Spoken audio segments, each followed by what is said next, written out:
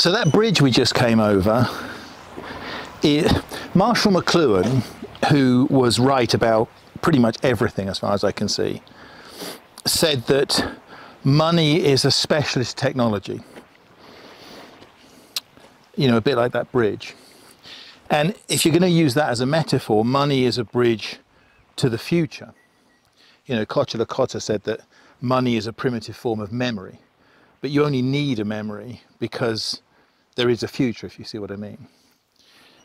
Rachel Botsman's definition of trust, this thing about the confident relationship with the unknown, absolutely applies to money. Of course you've got to trust it. It's a bridge to the future.